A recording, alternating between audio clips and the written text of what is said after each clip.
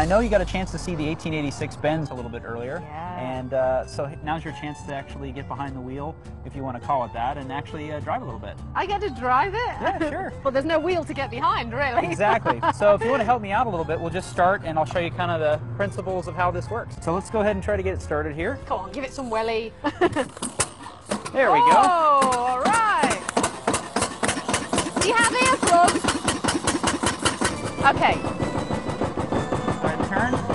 Okay. Pull back. There you go. You should be able to make it now go down, forward. Yep. Yeah. Oh wow, we're picking up speed now. Yep. Takes it a while. Yep. There's a bit of lag. Not quite a supercar of today, but certainly a supercar back in the 1800s, right? Absolutely, the only car. So this was the private jet of 1886. The PJ of 1886. That's right. I like that analogy. Not the kind of Benz I was thinking I'd be driving home in, I have to say.